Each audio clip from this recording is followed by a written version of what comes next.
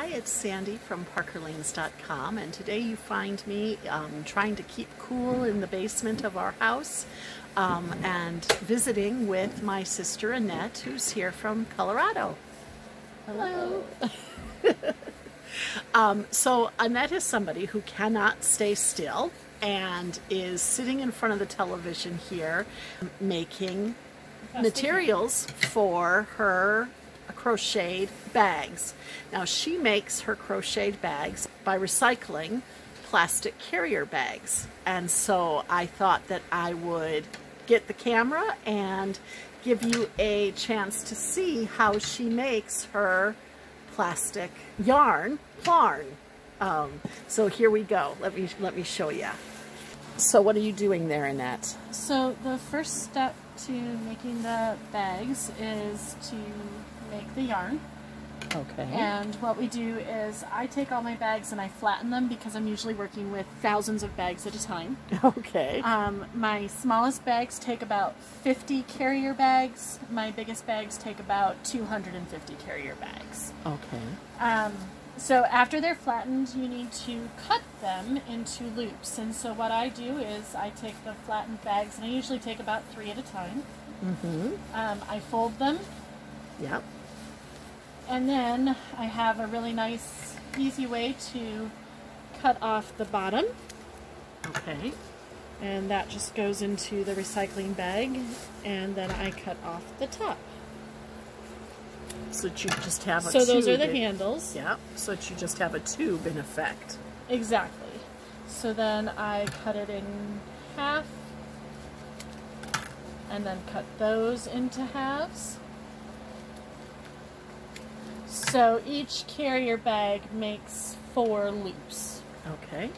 So what I do is I separate mine by colors. So I have white bags, I have brown bags, and I have gray bags. And so what I'm going to do, the next step in it, is to then take these loops. And remember, there were about 3, I usually cut them in 3 at a time, because that's what my scissors go through easily. So then what you need to do is I'll take the 2 bags, or the 2 loops here, and I use I believe it's considered a hitch or a half hitch, and then that turns it into yarn. So what I'm doing is I'm got the loop on my arm, then I grab my second loop and pull it through. Yeah. Then I wrap it around itself and pull. Okay, can you do that once more? So let me do that a couple more times for you. So again, I've got my arm in the loop, I've got my new loop, I bring that in so it's in the middle. Mm-hmm. I wrap one over the top of the other and pull, and then I can pull on there. Very good. Can I zoom in here on the knot just to see what it looks like then? I sure can. It's barely anything here then. Yes, so that makes it easy to crochet with. Okay. The smaller your knot, the less it's going to affect your ability to crochet with. So, do you have your crochet hooks? Yes, yeah. So then this is my yarn. So then what we're going to do is I go ahead and I get that into a ball, which makes it easy to crochet. And like a cooking show, here's the ball that I did earlier. How many bags do you think that ball is? I am honestly not sure. Oh. So for my crochet hooks, I have a size N, and that is N for Nancy. N for Nancy. Okay. And I also have, well, yeah, it looks like my size N is the one that I'm going to use because that's the one I have right here. I have a couple other sizes. I think I have used an O before, and I've used as small as an L. The plastic bags are a little bit thicker, so that's why you're going to be using a bigger crochet hook. Okay. Now, the way I do my bags is in rounds. And so for crocheters out there, you can always do, I think it's called a magic loop or magic circle or something like that. I've never mastered that, so I don't use them. But you can always start it that way. What I'm doing is I am making a slip knot. So I have a loop, and then I pull the middle up through the loop and pull it tight. Okay. And this is my first loop that my hook will go into. And then what I'm going to do for crocheter terms is I'm going to chain 4. So I just hook my yarn around and pull it through, and I do that 4 times. Okay. Can I see that? So it's that chain 4 right there. Okay. And then the next thing I'm going to... Can you count the 4 that you're talking about? 1, 2, 3, 4. Oh, okay. So then what I'm going to do is I'm going to go back into this one that I just counted as number 1, and I'm going to pull through another chain, and that's a joining stitch. So now I have this little circle, and I'm going to be working in this circle for my first round of actual crocheting. Okay. So I am tucking my tail back here and holding on to it. I'm going to do 3 chains, so 1, 2, and 3, and this counts as my first double crochet, chain 1 stitch. And these bags are really simple because I make a lot of them. So almost the only stitches it uses is that double crochet chain 1. And I do 7 for my base. So this one counts as my first. I'm going to do 7 more. So where did you put that one as you did it? So the way the double crochet works, is you loop around your hook once. Yeah. You go into that little ring that we just created. Oh, okay. And pull it through. And then you pull through 2 of the loops on the hook. And you still have 2 left. So you loop it around again and pull through 2 more. And there's your double crochet. And then we need to chain 1. So we're going to pull 1 more through. We loop around, go into that middle, pull 1 through. Then we pull through 2 and pull through 2, so that's our double crochet, and then we chain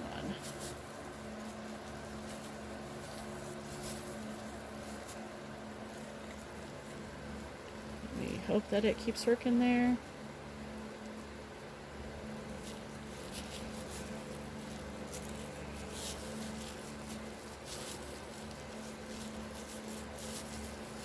It's very meditative watching you do it. And you can, I suppose, do it even without looking. You've done so many, huh? I still look most of the time, but I definitely don't have to keep my eyes on it all of the time. When I stop looking is usually when I make a mistake, so... And as unique as these bags are, I do try hard not to make mistakes on them. So let's count this. I've got 1, 2, 3, 4, 5, 6, 7. So I finished my first row.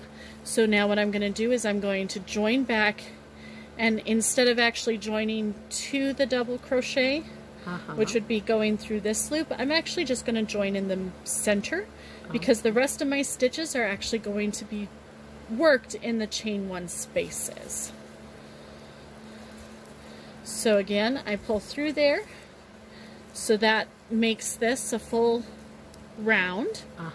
And then what I'm going to do is I'm going to chain my 3, because throughout these base stitches, your first stitch on any row is a chain 3, which counts as a double crochet chain 1.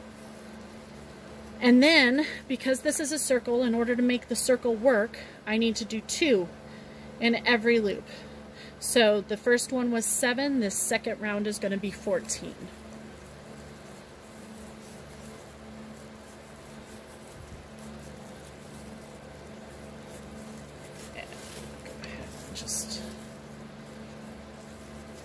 So again, these are all just double crochet chain 1s.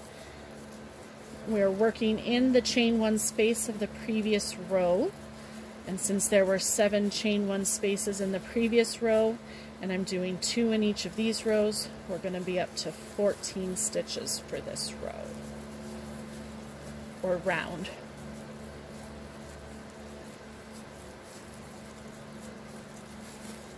Does your hand start to hurt?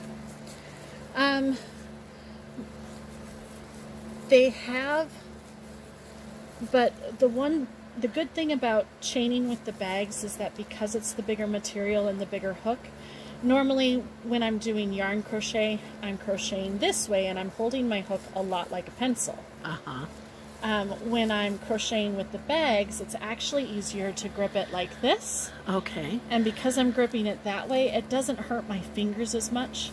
So especially as I'm getting older and I am starting to have more arthritis in my hands, doing it this way is much easier on my fingers and keeping them from hurting too much. Now granted, I don't get attacked by my ball of yarn here.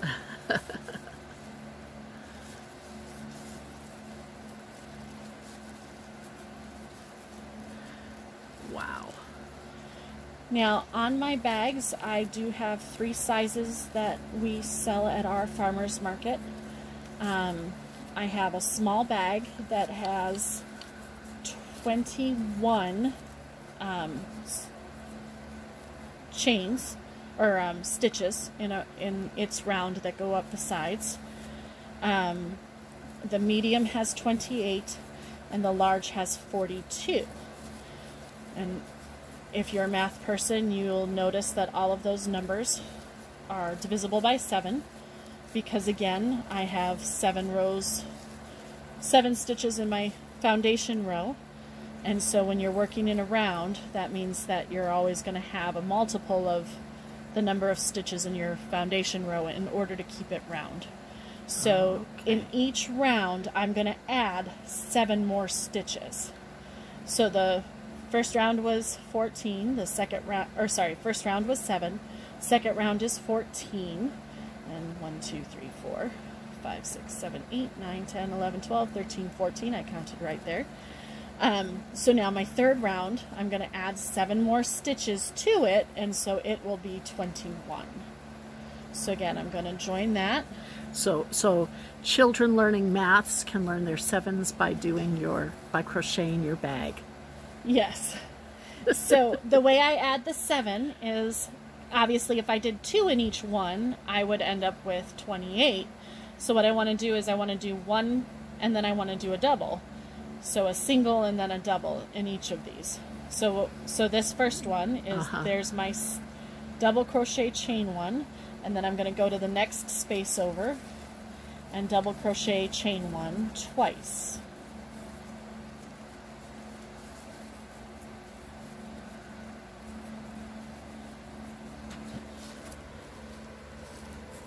And then I'll go to the next one and just do a single.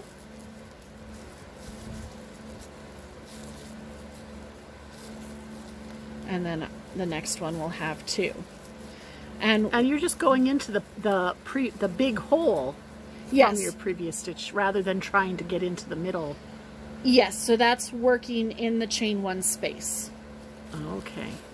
So when you're reading an English, makes it a lot easier. When you're reading a pattern that was done in the United States, that's what they call working in the chain 1 space. And yes, especially with this big, with the plastic yarn that's a little bit thicker, it doesn't always rub against each other very well. It's much easier to just work in the spaces. And what I'm going to show you right now is my smallest bag. So this will be my last row before I start working on the sides.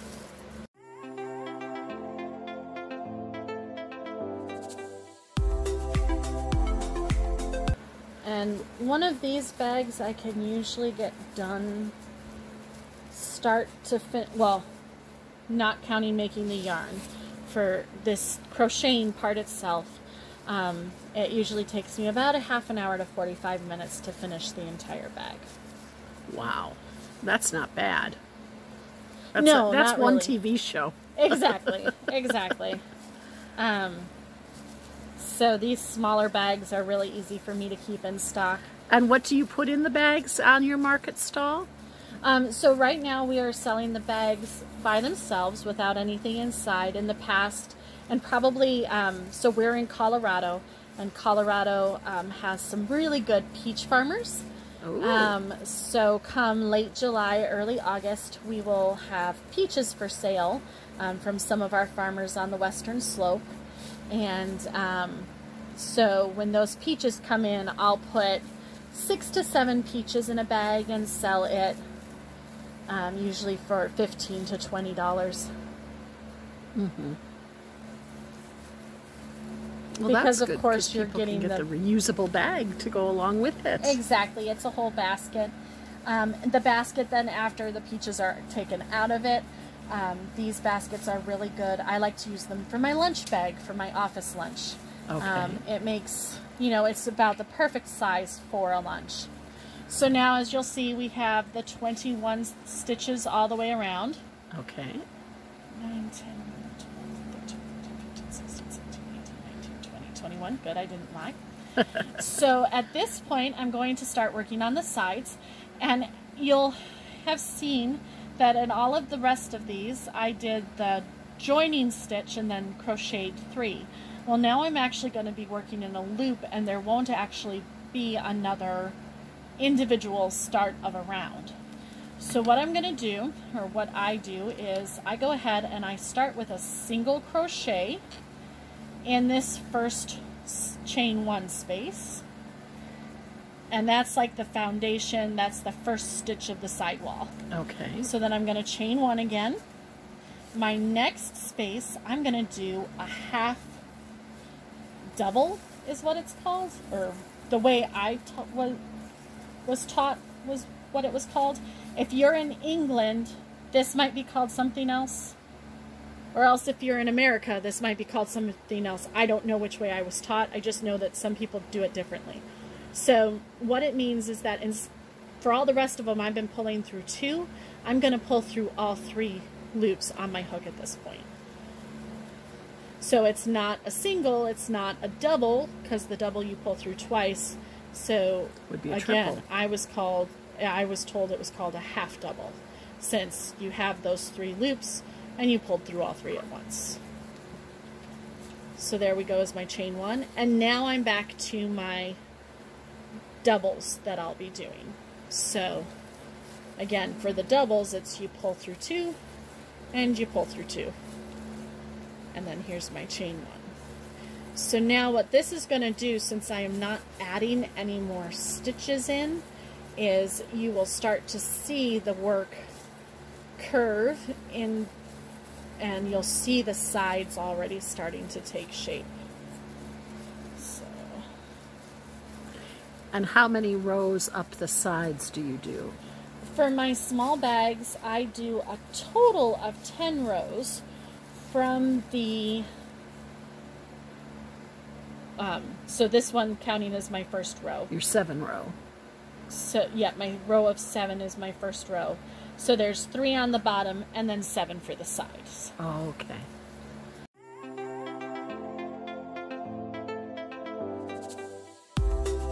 Now on my medium-sized bags, those are big enough to hold a US gallon of milk, and I have tested them with a full gallon of milk. They go, once I get to the wall, I do 10 stitches, and then an 11th for the row for the handle. And my largest bags, I do 10 stitches up, and then I have an 11th and 12th row for the handle.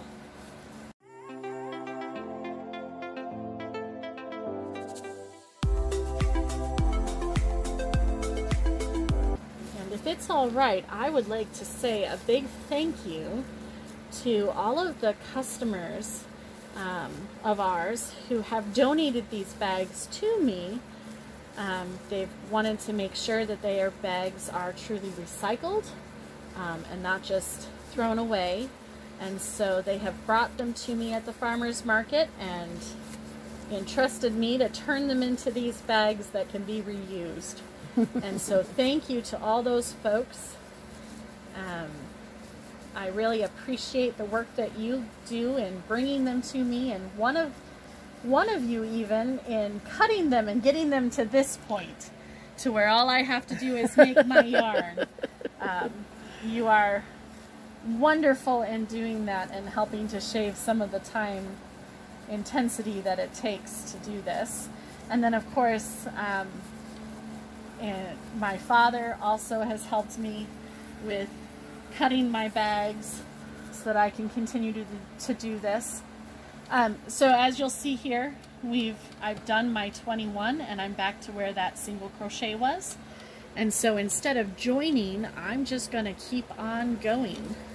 And at this point then, it's more or less a spiral. Oh, okay. So this part gets to be the tedious, somewhat easy, well, it's the easy to watch TV part. So this is the part you want when it gets to the good part of the episode. Because at this point, it's just keep going. If there's just keep going into the next one and do your double crochet chain one. And what's your TV program of choice? Oh, whatever my husband's watching. Oh, that's very diplomatic. Or my father. Or my brother-in-law. Yeah.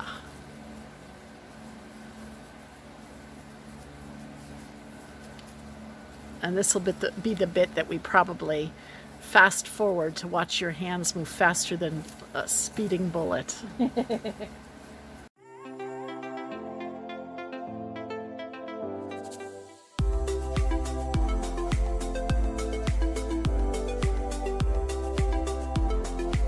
This is a really good project for living frugally and sustainably. Can you talk a little bit about some more about your company and what you produce and why you go to farmers markets? What's the name of it? So our company's called Anklagaver, and Anklagaver are the Norwegian words, and I apologize to all those Norwegian out there because I'm probably pronouncing it completely wrong, for simple gifts. And main thing was we wanted to try to keep it simple. What we had was a problem, and the problem was we went to England and had wonderful English ciders and perries. When we came back to the United States, we couldn't find anything that tasted anything similar to what we had in England, and we're very disappointed in how everything seemed to taste like a fruity beer instead of like a cider or a perry like what we had had in England. So we decided to try to make our own, and we discovered in trying to make our own that since we were starting with whole fruit, we had a lot of leftover applesauce. We live in the state of Colorado, and Colorado has what they call a cottage foods law that allows us to can our applesauce that's left over after we press the juice and sell it. And so that is what we do. We have a wholesaler who sells us our fruit, and she's part of a community-supported agriculture program. She works with small farmers in Colorado and elsewhere who can't sell to big wholesalers.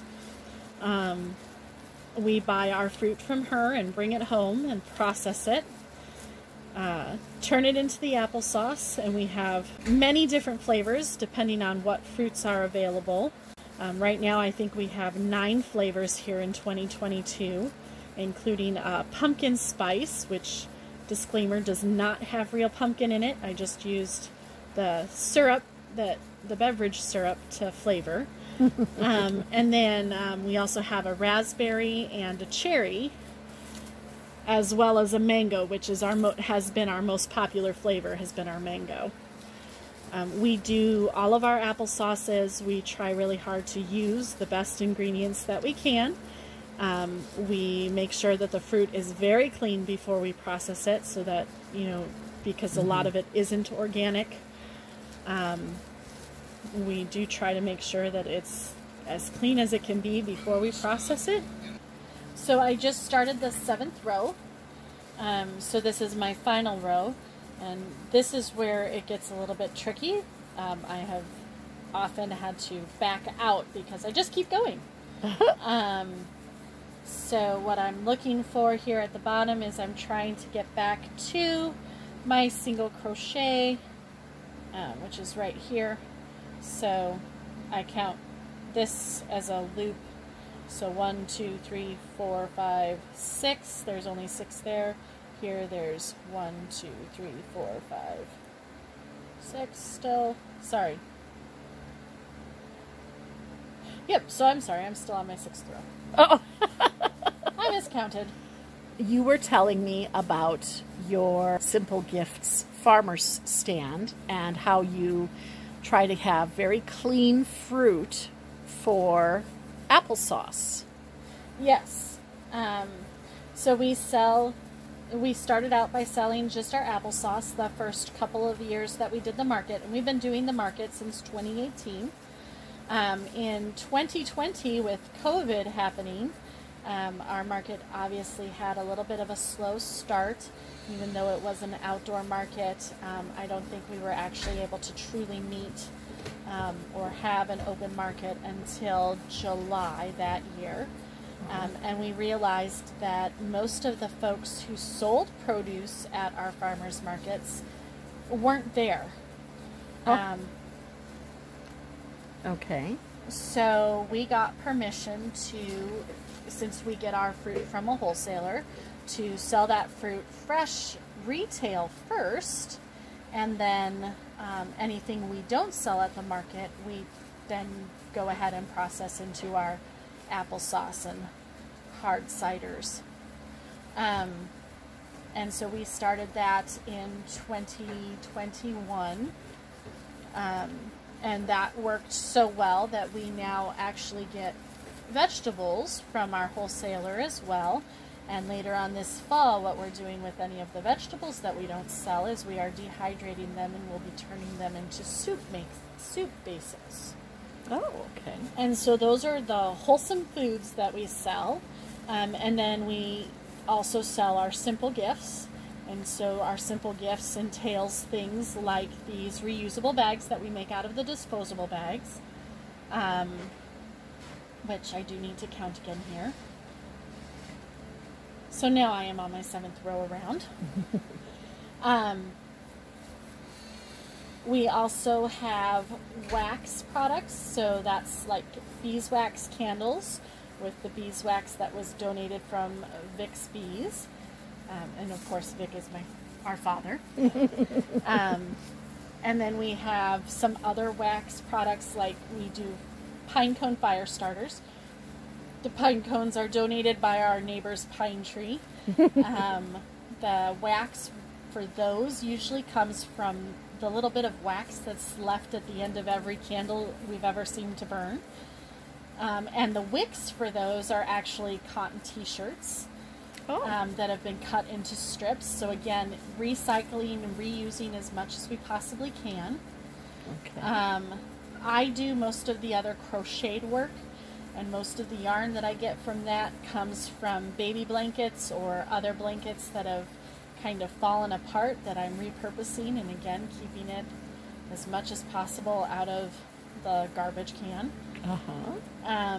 My sister, so from parkerlings.com, we have tea towel tote bags, which I'm hoping that we have some to take back with us this time again, because we've sold out of those. We also are going to be selling some of the cards that my sister makes. So blank note cards, or note cards with special sayings on them for birthdays or different gifts, so that way our customers will have even more of a choice. And then we also have some of my father's woodworking, and so the only thing we don't have is Phil, so again from parkerlings.com, makes these really cute ornaments that he hand paints from air dry clay, or at least he has in the past.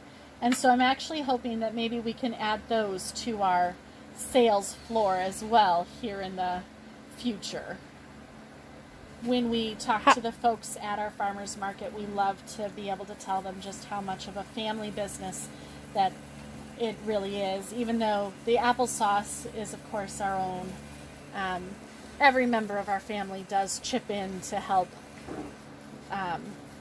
with making things for the market for us to sell. So, Yeah.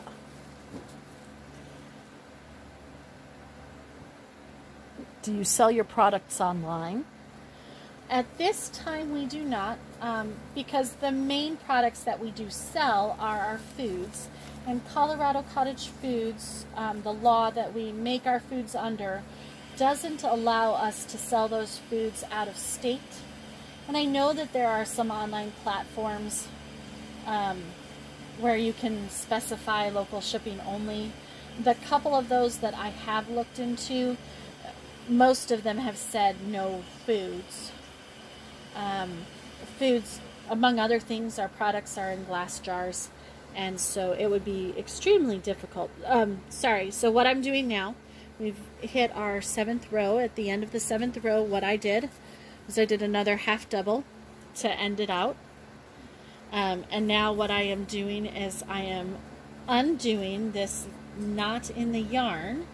You know, most yarn you get to the end and you would just cut it, but because these are all plastic bags and you have basically these 18-inch sections of yarn, all I really have to do is just pick at this knot a little bit.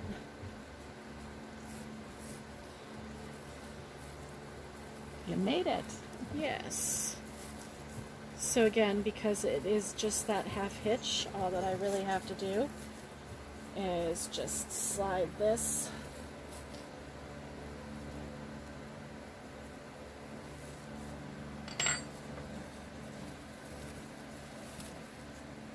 back through here.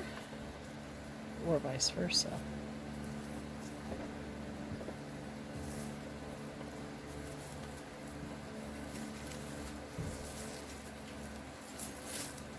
And then out it comes. My big old ball of yarn is ready to do my next one. And then what I do with this is I go ahead and I'm going to do one more single crochet here just to bring it down and kind of make the row be even. Okay. I'm going to pull that through, and I have this little tail then that you can hang your bag. For these smallest bags, I use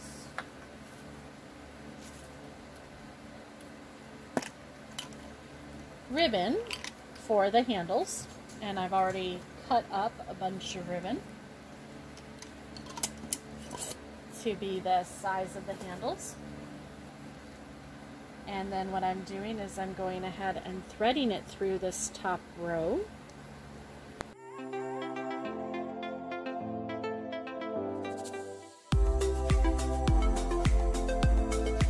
One, two, three, four, five. So that should be pretty good. And then I just do a simple knot in the ribbon.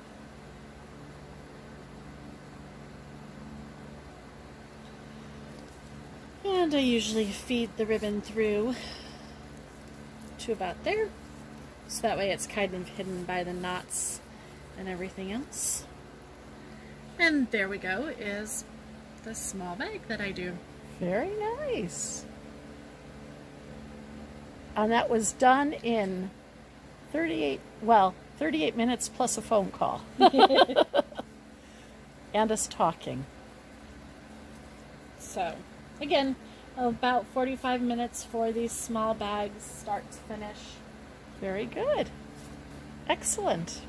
So there you have it, a little bit of chat with Annette from Enklagaver.